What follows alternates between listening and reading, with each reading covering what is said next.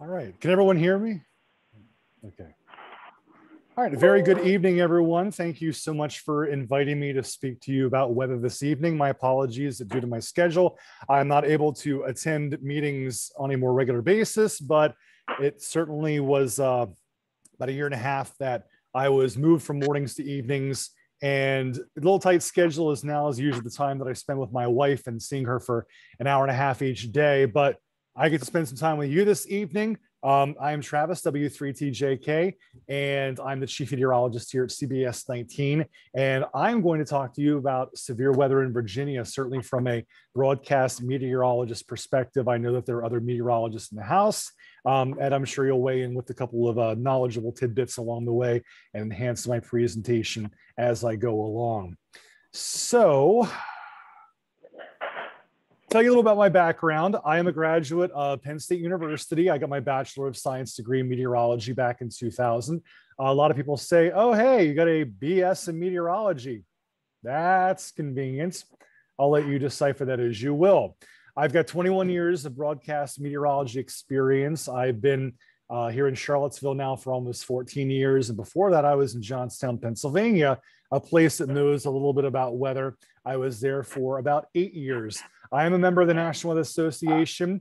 I have also served as a consulting meteorologist for 2 fire departments and emergency operations teams, which has been a lot of fun to get involved in the weather outside of the television realm.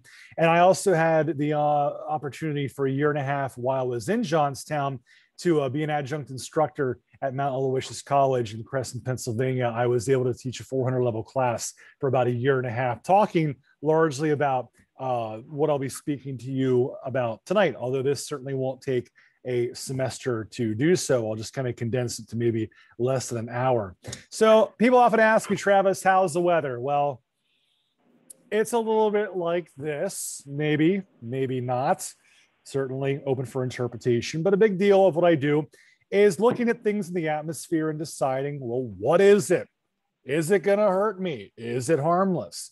Upon first glance, this looks like a tornado, but believe it or not, I'm the one that took the photograph, and I can tell you with utmost confidence that if you know anything about 3 Mile Island Nuclear Power Plant in Harrisburg, Pennsylvania, they have several cooling towers. And what you're seeing here is steam coming from one of those cooling towers that resembles the shape of a tornado.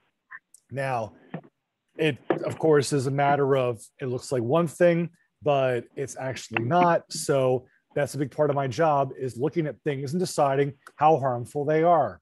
Now, on a scale of meteorology, it's not just about the big picture. It's not just about the small picture. There are different levels of meteorology in which one can focus. Now, there are scales that deal with weather events that are larger than about 1,000 kilometers. That's called synoptic scale. You've got mesoscale events, which happen on the scale of about 2 to 1,000 kilometers, and then even microscale events that happen on a scale of less than 2 kilometers, which is about 1.5 miles. There's also dynamic meteorology, treating the air around us like it's a fluid and determining what happens when air goes up and down, when it goes undergoes pressure changes and temperature changes. There's also boundary layer meteorology. There's a layer of air just above the Earth's surface. Sometimes it acts like a lid to the atmosphere, kind of caps things, determines whether we get fog or not. So there's all sorts of different branches of meteorology. And likewise with professions, there are a lot of things you can do as a meteorologist, and television is just one of the branches of those trees. Might surprise you to know that more of what I do is based on math than science. Now, these are 2 meteorological equations that I don't sit and solve every day, but they describe how air moves and what happens to them when they undergo changes in pressure and temperature as they move about in the atmosphere. I would say, in my humble opinion, that meteorology is more about 75% math and about 25% science, because to understand the science, you have to understand the math and what happens to air parcels and air in the atmosphere as it gets warmer and colder, and as it undergoes pressure changes and just changes at different points of the atmosphere. And that can all be described through mathematics and science. So in theory, you can like science and hate math and be okay at meteorology, or you can like math and hate science and still be a good meteorologist, because math is really the big fundamental building block of the field. Key ideas to weather is that air is always moving. It's moving up, it's moving down, it's moving sideways. It changes as it moves. It becomes cold, it becomes hot. You throw in some sunshine for warmth. You introduce some water, which also contains stored energy and acts as precipitation. And that's basically where weather comes from. And I like to think of it as a case where the hotter the hot and the colder the cold, the bigger bang for the buck you have in terms of what kind of nasty weather you're going to get. And it's funny that Ed should happen to mention a few minutes ago about Oklahoma and his time there, because this evening, as I'm looking at radar as we speak, and maybe in a few minutes, we'll take a live look at radar, if you will. I know I'm sounding like a broadcast. North Texas, Western Oklahoma, Western Kansas, the Front Range of the Rockies in Colorado are all kind of in a prime area for severe thunderstorms and possibly tornadoes this evening, because you've got that clash between very warm, humid air and also very cold, dry air. So that's a prime example of weather as it happens right now with what I'm talking about.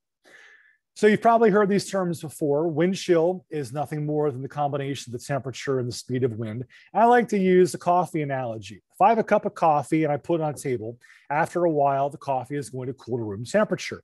If I put a fan in front of that cup of coffee, it's going to cool faster. Well, likewise with your body, the faster the wind blows, the faster your body is going to cool off and the colder you will feel. So the wind chill is kind of the quantitative measure of a temperature, if you will, as to what it actually feels like to the human body. Now, the wind chill does not apply to a building or to any other non-living object, but certainly humans, as we radiate heat, we're going to feel it faster when the winds are blowing colder. It's going to feel colder. In the summertime, we talk about the heat index. Higher moisture, higher relative humidity.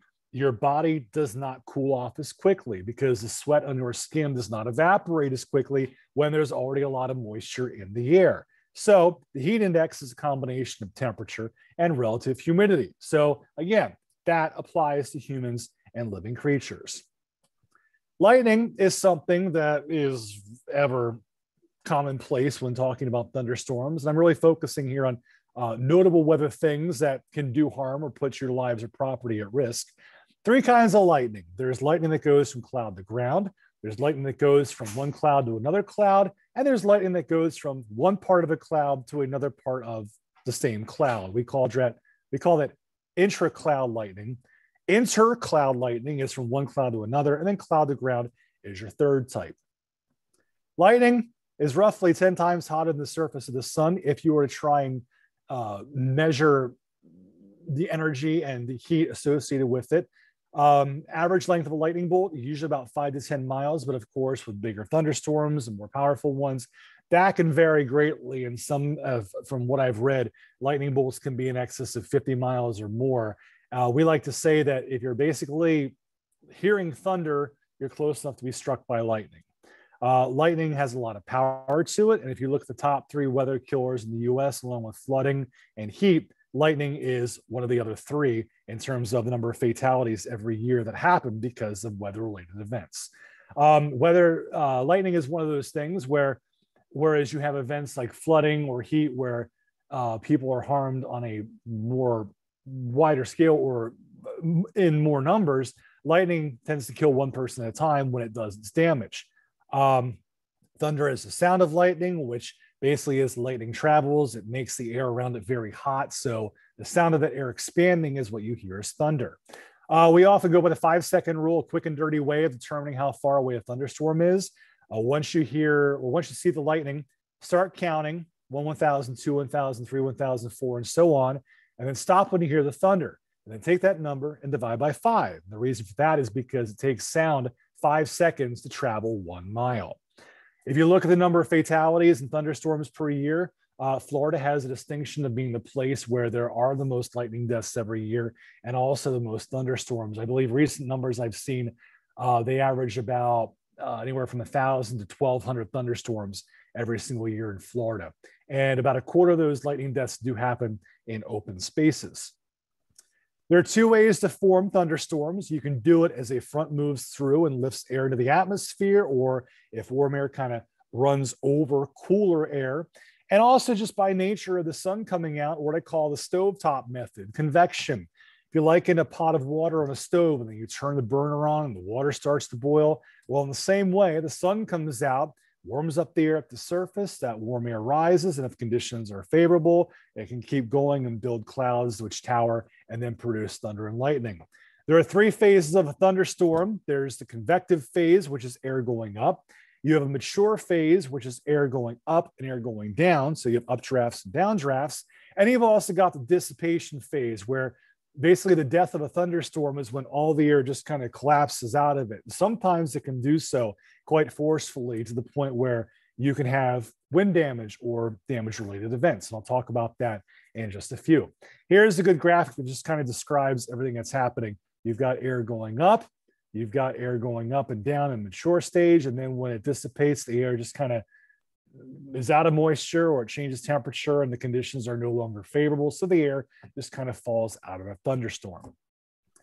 Thunderstorms can produce many things. You've got thunder and lightning, you've got very heavy rain, you've got damaging wind potential, not related to tornadoes, which again, kind of the same lines I'll talk about in a few minutes. You can also produce very large hail, and also you've got the potential for either short-lived or long-lived tornadoes, depending on the ingredients in the atmosphere. Thunderstorms can take the shape of squall lines, which is a line of thunderstorms, say along a cold front. You also have bow echoes, which are bent lines of thunderstorms. And as we found out on June 29th, 2012, you can also have derechos, which is basically it's straight line wind damage associated with any thunderstorm. And there are criteria in determining whether something is actually a derecho. Maybe we'll touch on that if we have a little time later on. That time being now. This is a radar composite of the derecho that affected Central Virginia and much of the Ohio Valley and the Midwest back on June 29th, 2012. One of the criteria, and while it's ever changing and open for discussion, in essence, one of the criteria for a gusty line of thunderstorms to be classified derecho is if it does widespread wind damage over a stretch of at least 250 miles. So basically you look at the first damage reports and the last ones, and once you get to about 240, 250 miles, that's when it can be classified as derecho. And you see in the squares here, I don't know if my little mouse pointer is showing up, but you've got these are all wind gusts that were recorded. You've got 81 miles per hour, which I believe was around Columbus or Chillicothe, Ohio. Covington, Virginia actually recorded a 90-mile-an-hour wind gust from the derecho before it lost power. I also remember too, I don't know what any of you are doing, but I remember I was sitting at my kitchen table that night, and I very much remember the wind going from nothing to holy cow in about 5 seconds. And it really was a very quick onset of gusty winds that ended up doing some damage to trees on our property. So I know as a meteorologist, and on a personal level, it certainly is something that I remember very well. So with thunderstorms, I mentioned about the different phases, about air going up, air going down. But what happens sometimes in the case of derechos, kind of an explainer here of what I just said, you've got air that happens to collapse out of a thunderstorm. And when it does so, the air hits the ground and it just kind of bulges outwards. So a lot of times you feel the gusts of winds before you actually feel the rain from a thunderstorm or an advancing line of showers or whatnot. Well, that's that air coming out of the thunderstorm.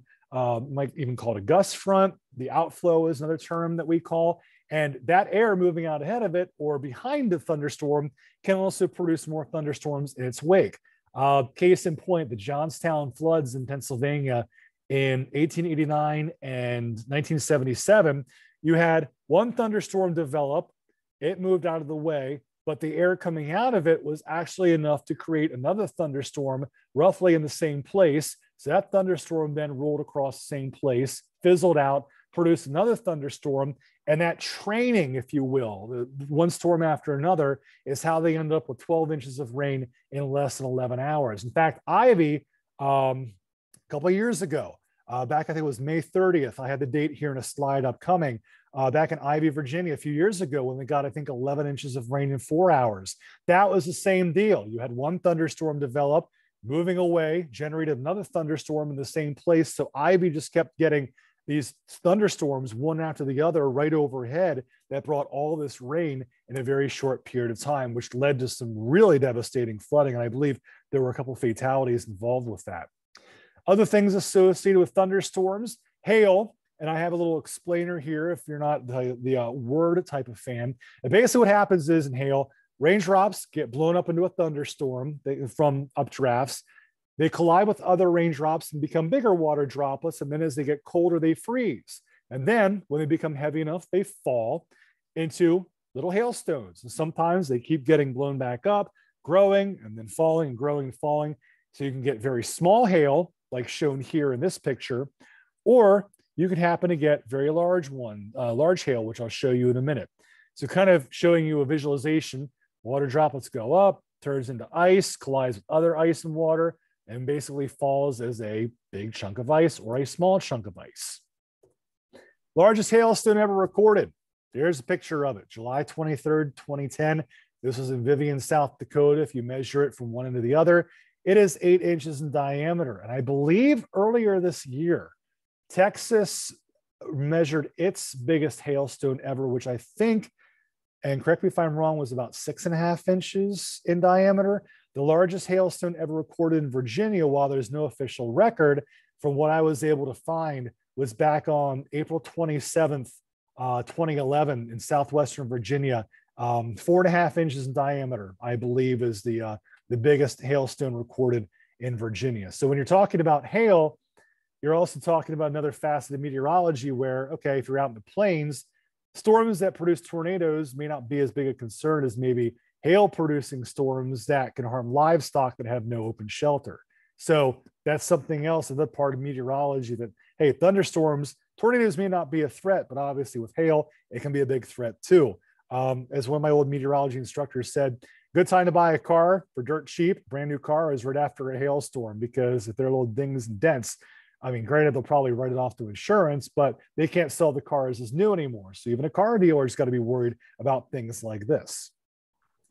Supercell, probably hear that term tossed around quite a bit. That's nothing more than a thunderstorm that spins. You can have updrafts going in excess of 150 miles per hour. You can have long-lived supercells, and supercells are kind of the next phase in storms that happen to produce tornadoes. So just kind of showing you here, you've got air that happens to spin, the whole thing spins around, and that can lead to areas of rotation, which can then produce tornadoes. I think I jumped over a graphic there. Tornadoes can be long and skinny. They can be short and wide. There can be several vortices with one cloud of thunderstorm, multiple vortex tornadoes.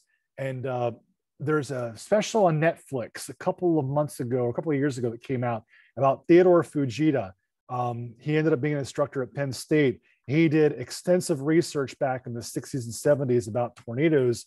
And if you ever come across that, I'll try and find the name before the end of the meeting, the presentation, but it is an outstanding watch and will give you a very good indication of the knowledge that he obtained and understanding the methodology and the nature of tornadoes, which to an extent, we only know so much and are continuing to learn about them. Theories about how they're formed, rolls of air that just kind of, spin around, and they spin so fast they stand up. You've got, wind that just kind of goes around like this, and almost like putting a block of clay in your hand and rubbing it out in a little tube.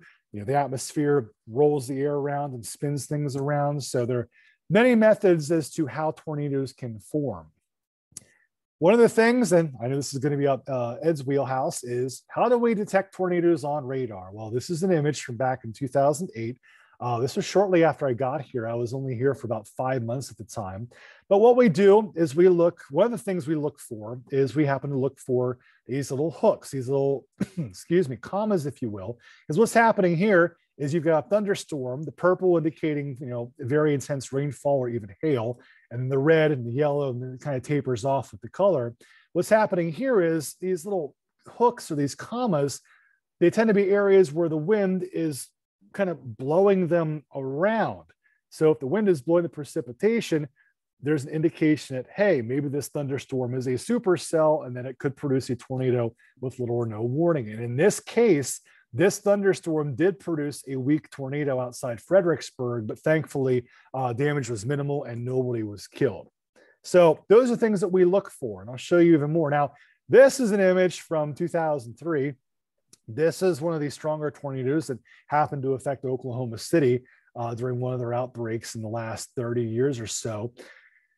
If you see this little red dot right in the center, this is basically a Fibonacci sequence, a Fibonacci swirl, if you will. But that circle right in the middle, that little dot, that is a tornado. And I think at the time this was an EF2 tornado or just an F2 tornado, but that is a tornado being detected on radar by this radar. So if we see something like that, we got ourselves a really big problem. And certainly a lot of people need to be warned and could be affected by something like that.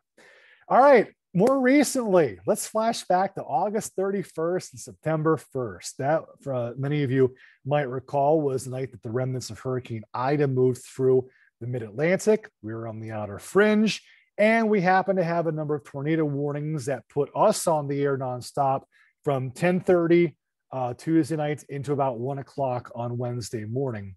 And this is one of the programs I use, which I have on my computer, and this shows several different things. Now, in this image in the upper left, there's no distinct hook by any means, but over here on the right, this is what we call velocity signature.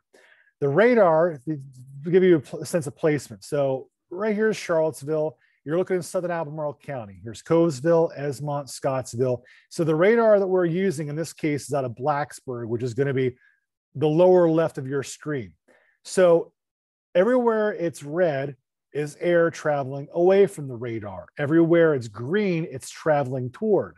So basically you have this area of green with an area of red all in a very short distance. So again, you take air, you just kind of imagine it's doing this and rolling. Well, if this is indicated on radar, the National Weather Service will issue a tornado warning. And sure enough, there in red in the upper center of your screen is a tornado warning that was issued, the first of which several that were issued for Albemarle County, and this one went until 11:30. Down here in the lower right, you've also got parameters for hail detection, and I do believe that there was small hail reported with this thunderstorm, and this is the one that I think was later warned for the city of Charlottesville. It kind of tracked to the northeast, and there was later a warning for central Albemarle County and Charlottesville that was issued. So this is something I used real time that night, even before the warning was issued, to say, hey, here's an area of strong rotation. Hey, here's a thunderstorm that looks to be, maybe hooking a little bit. This could be a problem. And sure enough, a few minutes later, that warning was issued and we were on the air. Between 1950 and 1997, if you look at the 12 months of the year, May statistically was the month with the most tornadoes and fatalities. And the reason why the data stops at 1997 is because I did that research a few years ago and I have not had time to update it.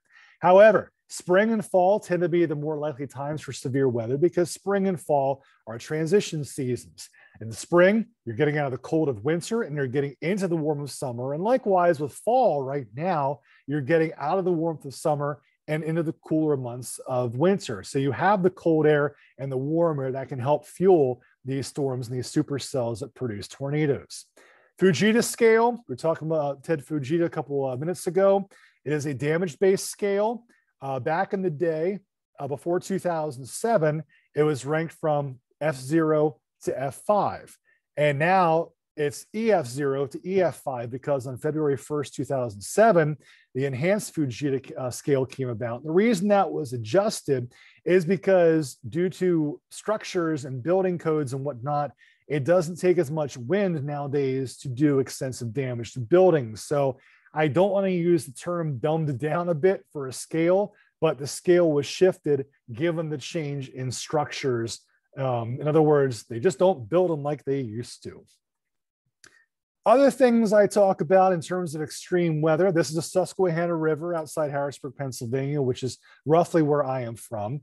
We talk about flooding. We talk about droughts. In fact, we were in moderate drought conditions here for a chunk of the area for much of the summer, as it was a fairly dry summer overall. But now we've at least gotten the water table back up to a respectable level. Of course, one of the big floods that happens, the deadliest in American history, was the Johnstown flood, the first one, which happened on May 31st, 1889. Downtown Johnstown was pretty much wiped out. I mentioned Ivy, Virginia. This was May 30th, 2018. This is an aerial view of Ivy. This is when they happened to pick up about 11 inches of rain in the span of about 4 hours. And this is the end result. Hurricanes and tropical cyclones, we are no stranger to those either. This is a satellite picture of Hurricane Katrina back in 2005 before it made landfall just east of New Orleans. When talking about hurricanes, storm motion really is everything. So in this case, for reference, it's always the northeastern quadrant of the storm that happens to be packing the gustiest winds, or at least the northeastern quadrant with respect to the storm motion. So if the winds inside the storm are 90 miles per hour, well, on this side of the storm, you add the 90 plus the 10, you've actually got winds of 100 miles per hour. But on the other side of the storm, you've got forward motion of 90 miles per hour, opposite motion winds of 90 miles per hour and storm motion of 10 miles per hour. So your winds are actually a little bit lower on the left side of the hurricane. Still, 80 mile per hour winds are going to do a lot of damage. The practice of naming hurricanes started in 1953. Alternating of women's and men's names happened in 1978.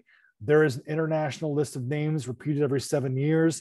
And if there is a storm that's incredibly costly or destructive, that name is then retired and it is replaced on the list. So as far as hurricanes affecting Virginia, keeping in mind I was born in the late 70s, so a lot of these more potent ones like Connie and Hazel, certainly Camille was another ones, they were well before my time.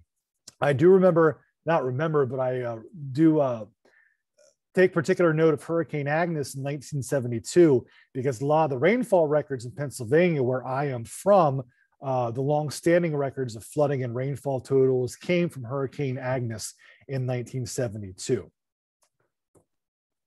Some of the more notable storms, Hurricane Fran, the maximum rainfall from this storm was 16 inches, which was measured at Big Meadows up in Shenandoah National Park on Skyline Drive. That was in 1996, and that was right as I was starting my freshman year at Penn State. So I remember that very much because there was also quite a bit of severe weather in southern Maryland, Delaware, as well as the Susquehanna Valley of Pennsylvania. Another storm to affect Virginia was Hurricane Floyd. Maximum rainfall, that was a little over 2 feet in Southport, North Carolina, which is just along the coast. I believe that's outside of Wilmington, almost near kind of between Wilmington and Myrtle Beach, South Carolina. Also had a big impact, mainly in the eastern half of Virginia.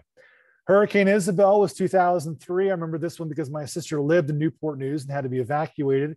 The track of this pretty much came inland, and you had your bullseye of rain right around Shenandoah in excess of 20 inches.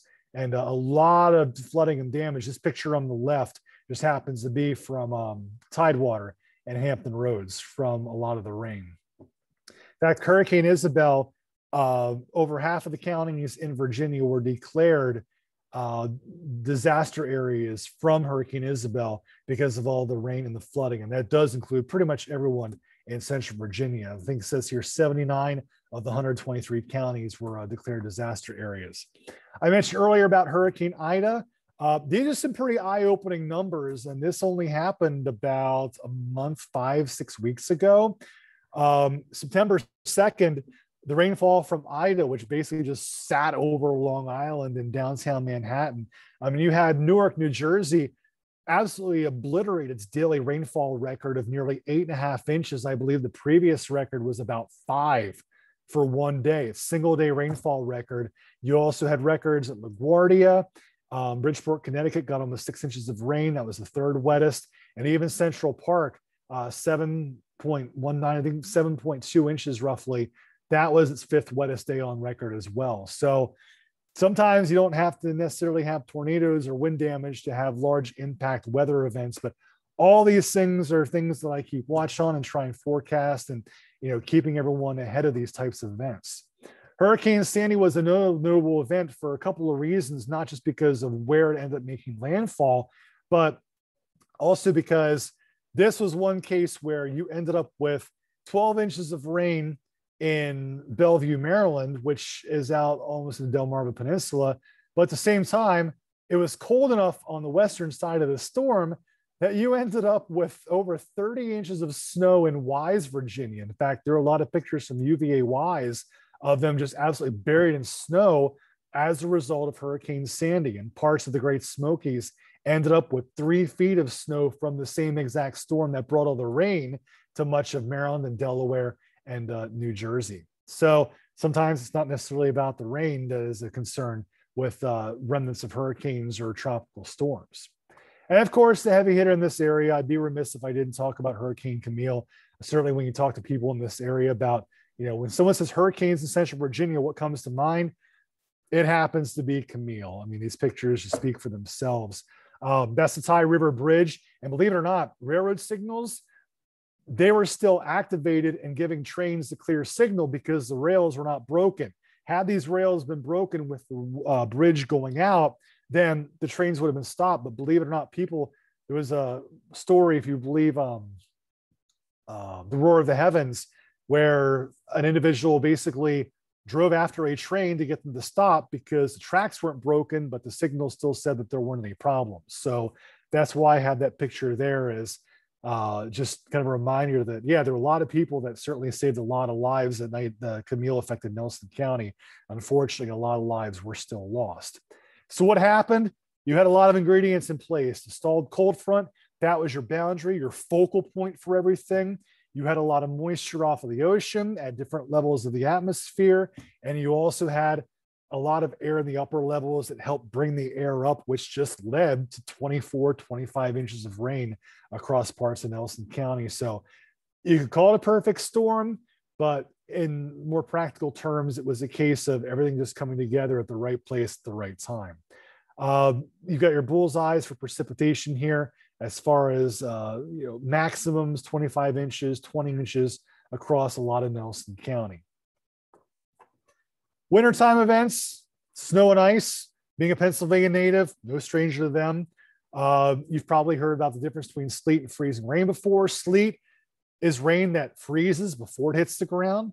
Freezing rain is rain that's so cold that it freezes once it hits an object like a car or the pavement or sidewalk or a railing. So in terms of getting your accumulations of ice like you have on the tree branches here, that's because of freezing rain. So in terms of potential danger, freezing rain is far more concerning than sleet. Sleet's almost like driving on sand. It's still slippery, still concerning. The freezing rain is what turns everything into a sheet of ice. And that's definitely something that is just of paramount concern when it comes to wintertime weather. Which, speaking of, some numbers about Charlottesville winters. Our average snow per season, anywhere from about 16 to 21 inches. If you go to the Blue Ridge Mountains, that basically doubles. So you talk to Blue Ridge Parkway, Skyline Drive, Wintergreen, Afton, their average is more of about 20 to 50 inches of snow per winter. Snowiest winter ever happened to be the 2009-2010. We got nearly 57 inches of snow. Earliest measurable snow in this area happened to be October 10th, 1979. And the reason that's notable is because that was also the first game of the World Series between the Pirates and the Orioles in Baltimore. And there was actually snow flying at Memorial Stadium. So that home game was affected by snow falling. And our friend Thomas Jefferson, he happened to record a large storm of 3 feet of snow back in 1772. As we know, he was a very diligent record keeper. Other notable storms, not just for Virginia, but also the somewhat personal professional note. Blizzard of 96, you had over 3 feet of snow that basically closed schools for about 3 weeks. Up here, right in the center, where it says 38, little white dot in Pennsylvania, that is where I'm from. I'm from York, Pennsylvania. So we were among the heavy hitters when it came to snowfall totals. Around Pendleton, Pocahontas, Greenbrier counties in West Virginia, I mean, anywhere from 2 to 4 feet of snow in those elevations as well. Some local pictures. One of my friends that shoots railroad photography with me. This is the Kemper Street station, the Amtrak station in Lynchburg. Everything's just absolutely buried in snow. I mentioned about 2009, 2010 being one of the snowier winters on record. Well, this was the first of those storms. And this is a great case too of it's not necessarily how much snow you get, but it's when you happen to get it. This was pegged to be a Saturday, Sunday storm from a forecasting standpoint. We thought it was going to start Friday night. Well, of course, this was the weekend before Christmas. So, of course, everyone traveling on Friday and Saturday, getting out of town for the holiday. Well, we didn't think the snow would start until well after sunset. Well, it turns out that the snow started around 4 o'clock on Friday afternoon. By 5 o'clock that Friday afternoon, there were already 2 inches of snow on the ground. And then it really got heavy and just kept on going to the point where roads pretty much became impassable.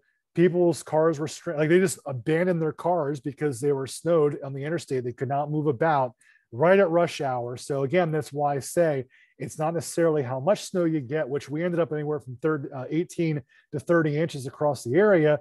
But a lot of it too about being a meteorologist is forecasting when these things are going to happen. And even now, 12 inches of snow may not be as big a deal on a weekend, but maybe 1 or 2 inches of snow at Friday at 5 p.m. that can make the roads very slippery when everyone's out and about. That can be actually more concerning than 12 inches of snow on some random Saturday in February. National Weather Service is in the process of updating their wording and modifying their watches, warnings, and advisories. But as it stands now, if a warning is issued, it means something is occurring or it is imminent.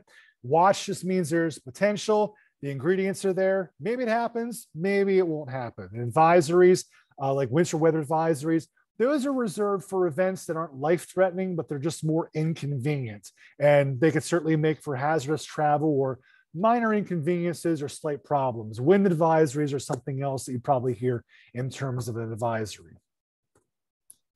So just some thank yous for my sources here. I use a lot of them. Questions, hey, it is a real place. National Weather Service does take observations from Hell, Michigan. It is there. It's actually a pretty nice town too. They have a good ice cream shop. And I did promise you here, let me pull up the radar, kind of a real-time thing. And Ed, feel free to unmute yourself and even weigh in with your expertise here because you're doing this a lot longer than I have. I showed you this earlier. This is the program that I used to kind of decipher tornadoes when it came to our remnants of Hurricane Ida. But yeah, right Travis, now, we're just seeing the PowerPoint still. Oh, I'm sorry. Let me see if I can. You may need to unshare and reshare to get it to go. Okay, let me try that. Share screen. Yep. Yes. Okay. And again, Ed, feel free to chime in, but this is real time right now. So we happen to be a little bit west of Oklahoma City. So here in the upper left, you got what certainly appears to be a supercell, little bit of a hook on here. Here's a really good example as well. I mentioned how green is going towards the radar and red is going away. I believe this radar is going to be out of Frederick, Oklahoma, which is a little farther south. So in this case, you have air going this way and air going this way. So you definitely have some very strong rotation. Down here in the lower right, this red kind of puts it in the larger hail category. And these little triangles just kind of give more information about different things that the radar is picking up. So again, like these are the things that I looked at with Hurricane Ida. These are the things that we meteorologists look at real time to determine whether these things are concerning, whether there's a problem and where they're going and what they're doing. And certainly conditions very favorable right now in this part of the country for supercells and for tornadoes. I just want to add, in the 21 years I lived in Norman, Oklahoma, my roof had to be replaced 3 times due to hail. And you could have a large hail 5 inches in diameter, and it might be soft and squishy, and nickel-size hail could be more damaging. But one time we had large, hard hail, about 4 inches, and it literally punched a hole through the plywood in my roof beneath the shingles. And at least 5 times we had hail where it damaged 100% of the screens and broke about 10 large windows in our house. So a couple nights ago outside Oklahoma City and around Tulsa, they had those hailstorms as well. And Hannah Scholl's fiance's friend had, you know, both the front and rear windshield of her car totally just blasted out because of the hail falling. So it's, yeah, hail composition is something to take note of as well. But yeah, it's often, I don't want to say it's a joke, a ha-ha funny joke, but that corridor, Interstate 44 between Oklahoma City and Tulsa, is regarded as one of the more dangerous weather corridors because so many hail producing storms and tornadic storms happen in this area. And there was instances one time when I was living there when an infant outside with his mother was hit by hail and died of a brain injuries. Very much so. Yeah, I mentioned earlier about livestock being affected by this. I mean, if you've got 3-4 inch diameter hail falling out in the middle of the field, and animals have no shelter, I'll let you finish the thought. But yeah, just to give you an indication here, it's tornado warning, radar indicated rotation, which is the same thing we're seeing right here. That's a pretty impressive little couplet too. So yeah, I would not be surprised they're around beautiful downtown Retrop, Oklahoma, tracking to the, let's see, where's it going? North at 20 miles per hour. Also, I did some volunteer work for FEMA in May 2013 in Moore, Oklahoma, which was about 3 miles north of my house. And the damage after the tornado, and this particular tornado killed about 20 school children, because most tornadoes seem to happen in the evening when people are home. And this storm took place during the day, and the school did not have a proper storm shelter. So children were killed, some drowned when this elementary school collapsed. But the damage in person, walking, looked far worse than what you see on CNN or Fox News or the Weather Channel. I do have a question for you. Yes. Because my background is more the engineering side, but I do understand a lot of the meteorology. Why do these tornadoes tend to happen more at night, or is that a myth? Very good question. Actually, it's not really a myth. There's kind of a truth to it.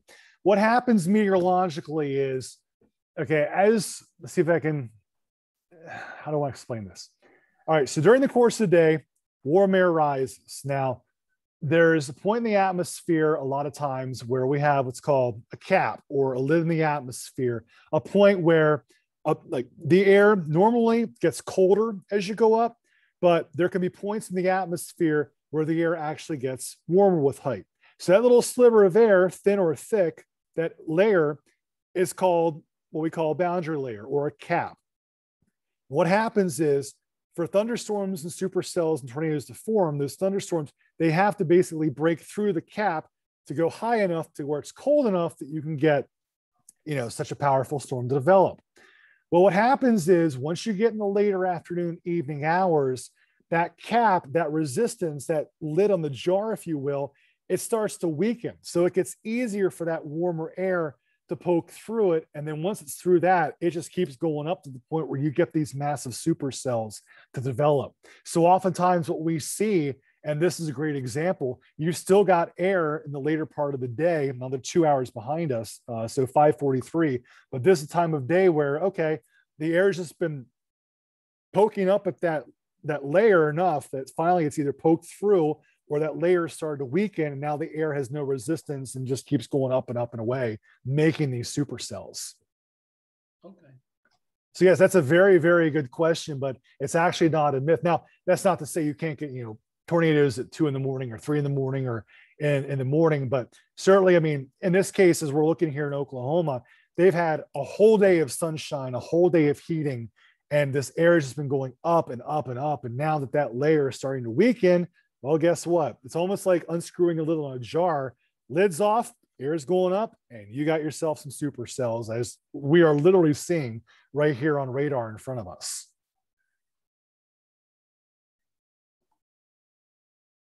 Does anyone in the group remember the tornado that hit Ivy and Mitchum's River and Crozet back in, I think, about 1959?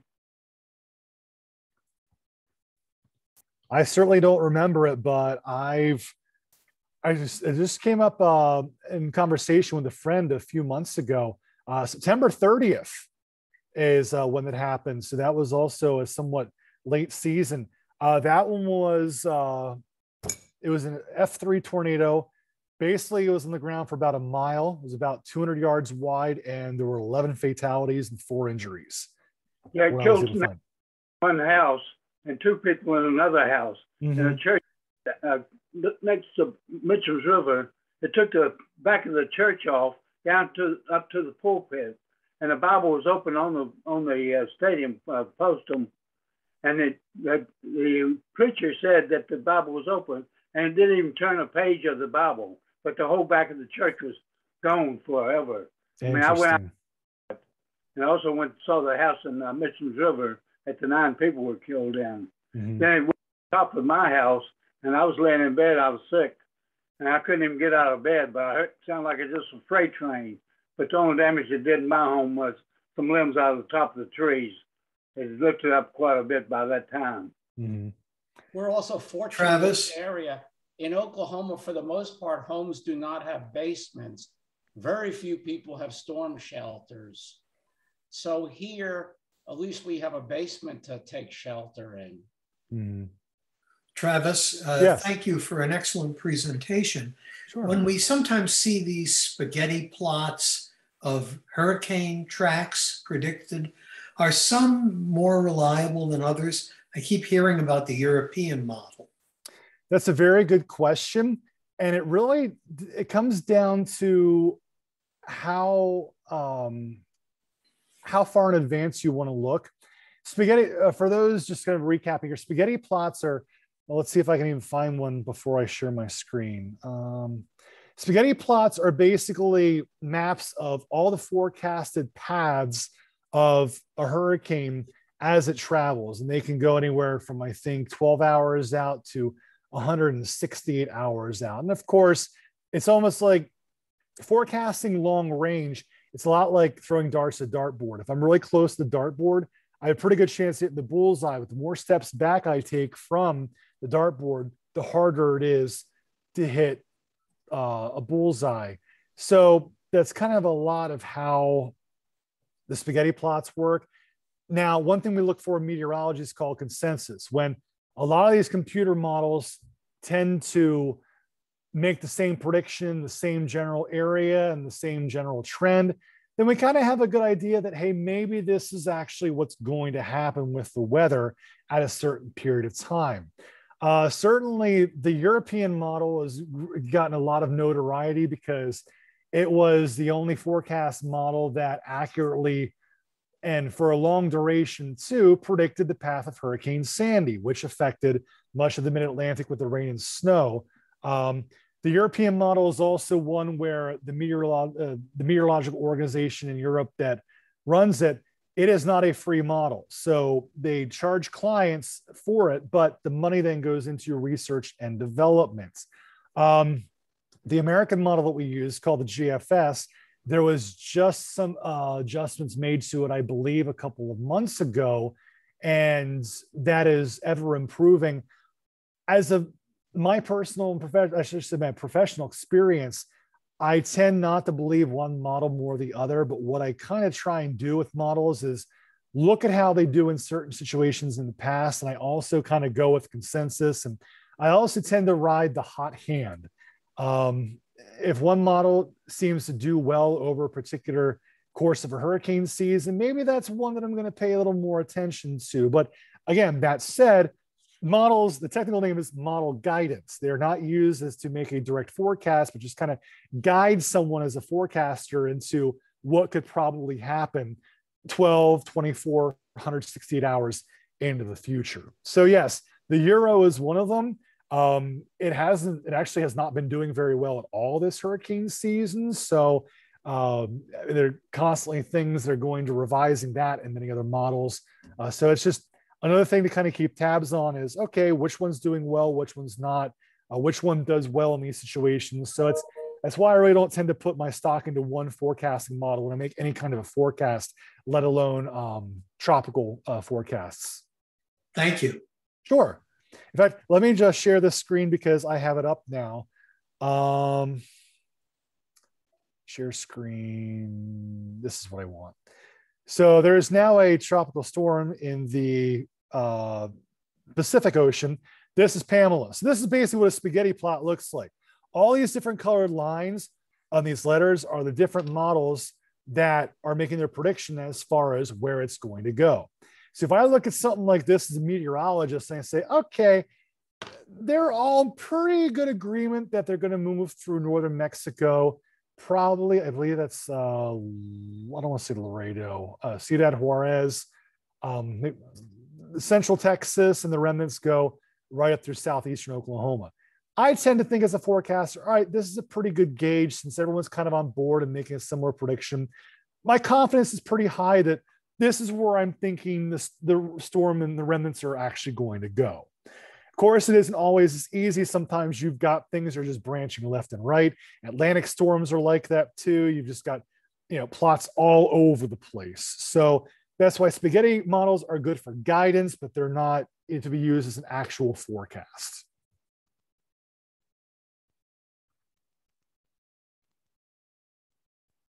Travis, I'll ask you one. I was surprised to hear from one of our members who shall remain nameless, except to say that it was KO8V. I was surprised to hear from him that the sort of the guidance in Texas and Oklahoma these days is not to go into underground shelters because they kept having too many people drown there, and so now the shelters are sort of above ground. I'm sorry, go ahead. Go ahead and finish. No, I was just going to ask you the impossible question of when the next tornado warning call goes off, where do I go? I'm still going to say the lowest level of your house, or would be it a basement or a cellar. I mean, that's why I told everyone on air back on September 1st, just because the lower you are, the better. Now, one thing that is, in my opinion, not stated enough, especially if you're outside away from structures, the rule of thumb is to find a ditch or a low-lying area and lie down or make yourself as low as possible. But the thing to add to that, in my opinion, as well as even being in a lower, a below ground area, is watch out for water and for flooding rains, because usually when you have supercells and tornadic thunderstorms, they produce such volumes of rain that they can produce localized flash flooding. So I can understand where that's coming from, but still 99 times out of 100, if I have a tornado warning for my house and I'm not at work, I'm going to be in my basement.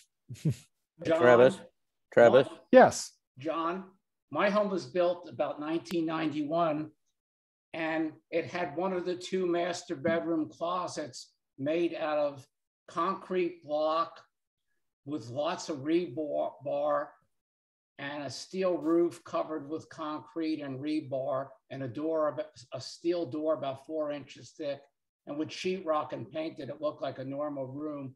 And there's no doubt when I was retiring, my house sold like within days, and it was a lousy real estate market because it had an above ground shelter.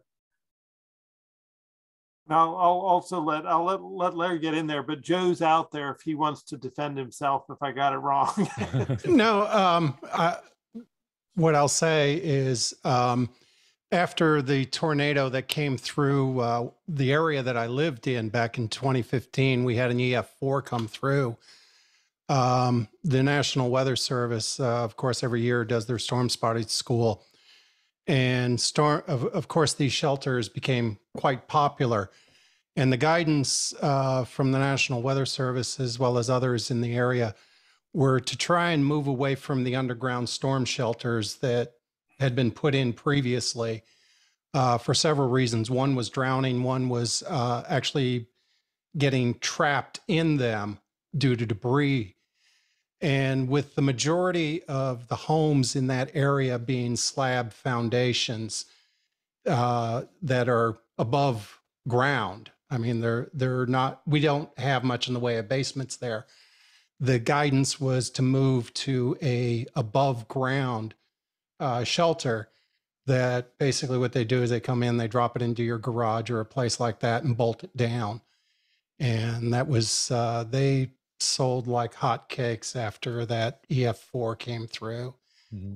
It was the same in Oklahoma, Joe, but also I know someone who survived the Moore, Oklahoma by hiding in a bathtub, which was in a corner.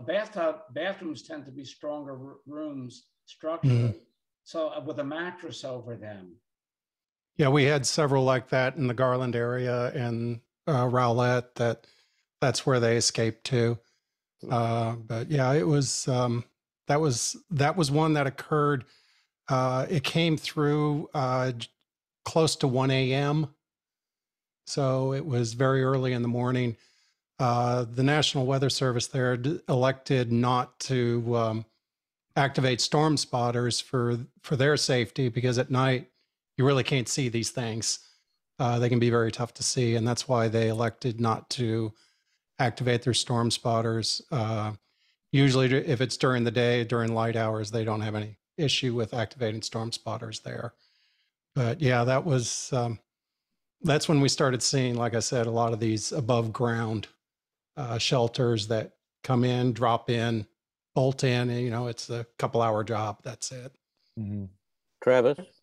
Yes. Typically, the radars, until some recent enhancements to the radar algorithms, often a tornado, unless there was report or the radar reflectivity was picking up debris from the tornado, often the radar could not, because of the Earth's curvature and the beam bending and all that, often the radar could not see the tornado touching the ground. Mm-hmm. And that's a subject that Travis is in fact passionate about. It's funny you mentioned that too, Ed, because as I'm looking here, the one panel I did not talk about on this radar, if you still have the 4 panel visible, this is now a tornado warning for Phillips County in Colorado. See, this is so fun when I get to give a presentation. There's actually stuff to talk about. I love doing this. This lower left panel, the CC is called correlation coefficient. And what this does is it's the radar, the dual pole radar, analyzing what is actually in the atmosphere right now. And this, in a nutshell, this is basically how we can determine if there is debris or if there's a tornado, because the debris that a tornado will spin up will actually show up here on these correlation coefficient maps. Now, it's also hard to say because of where the radar beam is and if it gets intercepted by hail or hits something else. So it's not a fail safe, but there are certainly times when that proves valuable. If you also see here, by the way, on the lower right panel, this blob in yellow, this hydrometeor classification basically says that very large hail is happening with this tornado warned storm now in eastern Colorado. We've got the rotation, we've got heavy rain, but yeah, as far as picking up the debris, old radars couldn't do that, but now the dual pole radars, which kind of scan horizontally and vertically, they can actually detect and pick up what debris is flying around in certain events. And if you Google search correlation coefficient tornadoes, you'll find a lot of examples of where you can actually see, sometimes you'll even hear, if you watch coverage of tornadoes and bigger TV stations, will talk about a debris ball, just like a little clump, an anomaly here on the correlation coefficient. Well, that's what they're talking about, is the radar actually picking up the debris associated with the active tornado. Can I get a question in? Yeah, you can. Go ahead, Larry. I used to live in Florida when I grew up, and no cellars are basically the rule in Florida. And because if you dig 5 feet down, you hit water. Mm-hmm. So that's one of the reasons why no cellars. And the danger, it seemed like to us, that was because of code, they seem to build the houses more strongly for against hurricanes than they do tornadoes. And the question was, in terms of what do you do when a tornado came through? That seemed to be the greatest fear of people in around Orlando in particular, to have a tornado in the area versus a hurricane. But yet, of course, the water damage from a lot of rain from hurricanes would certainly cause trouble too. But again, with no cellar, that's the question earlier that we went through. What do you do? And people just basically were worried that in a tornado, the change in pressure, you might want to talk about pressure having an effect. Everyone would button up their houses, and then you'd have literally houses explode because of the change in the pressure as a tornado went through the area. So that was my comment. Interestingly enough, I know there's been a bunch of research in recent years done on that.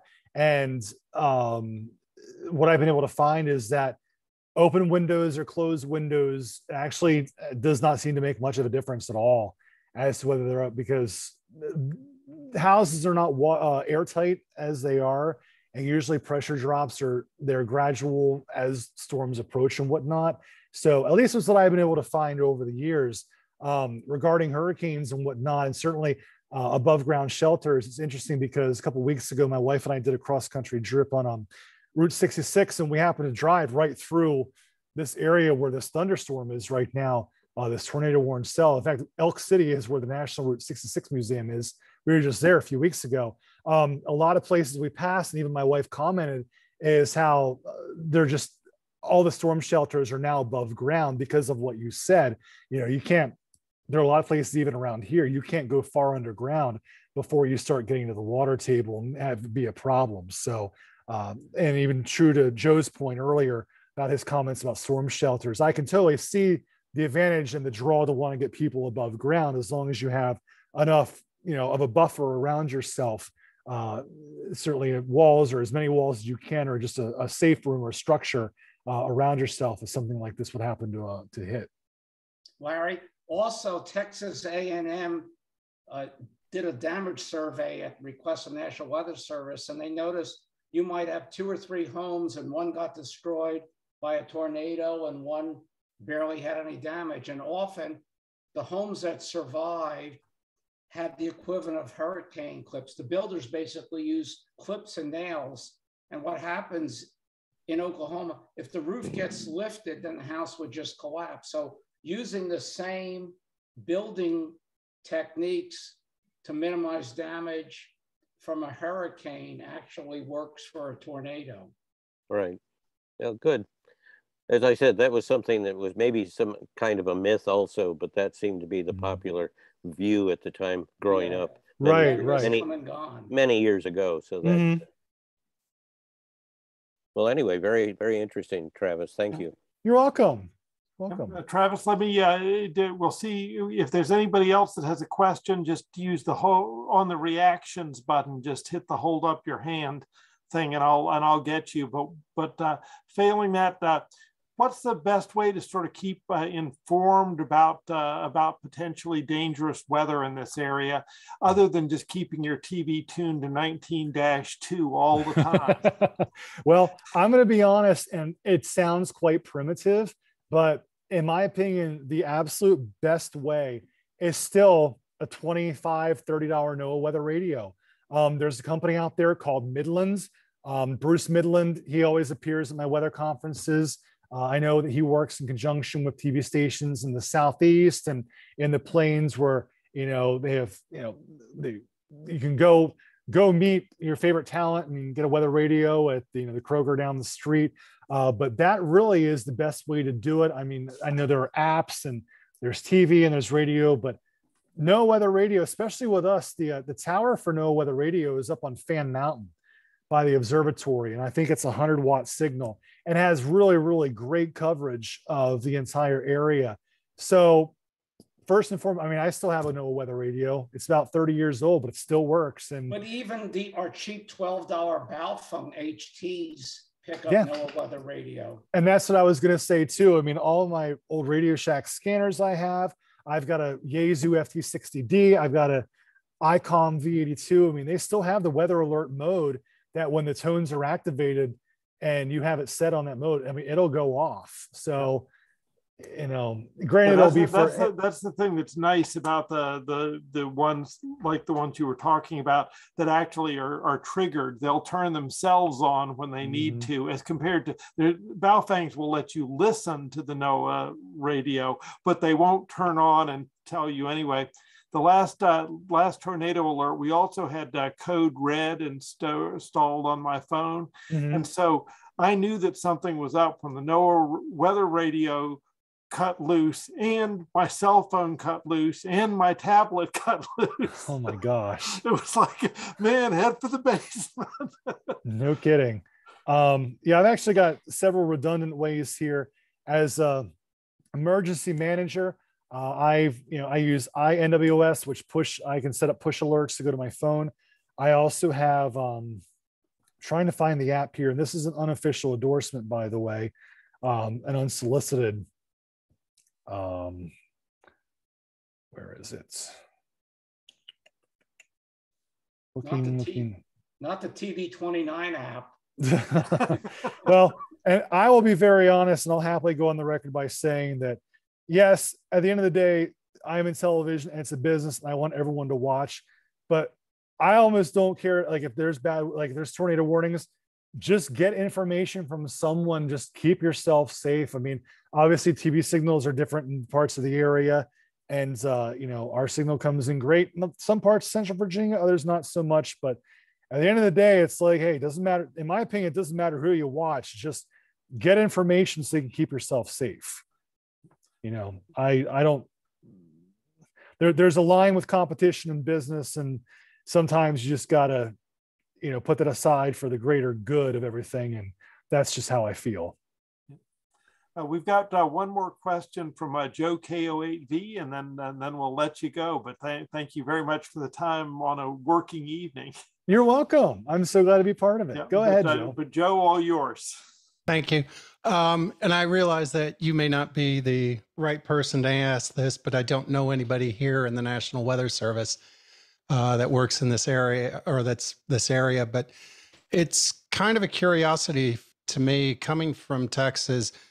We would have storm spotter activations frequently, especially spring and fall, with the thunderstorms coming through here. But I don't see that in this area. I don't think I've ever heard of anything of a storm spotter activation. I usually I don't think I see them in the discussions that come up, whether storm spotter activation is going to be expected or not.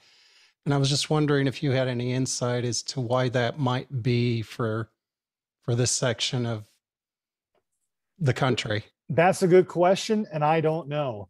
I know that the National Weather Service office in Sterling has its own dedicated ham station. They activated, I think, the 147.3 repeater up in Bluefield. I believe that they're very active. As far as other ones in Virginia, I don't know how active they are. And as far as locally, I couldn't tell you either. I know that the National Weather Service will issue what's called hazardous weather outlooks. And those are the content where they'll say, you know, day one tonight, like for example, the latest one that I'm reading right now says day one tonight, areas of dense fog are possible late tonight. Days 2 through 7, Wednesday through Monday, areas of dense fog possible early Wednesday morning. Spotter information statement, spotter activation not expected at this time. So the National Weather Service does offer guidance like that. And I believe the hazardous weather outlooks are relayed on the Cycling National Weather Service feed. But as far as why it's not done locally, I couldn't tell you. I belong to Weather Watch up here in Fairfax, and my number is 707 from the Weather Bureau. Yeah. I've had that for years, and, you know, report any extreme weather to the weather at Sterling. Yeah, they do Skywarn training from time to time, which is I think maybe sort of the equivalent of weather spotter, in the sense that you call in reports of hail and strong winds and use a web form for reporting on things that are maybe less critical, like snow and things like that.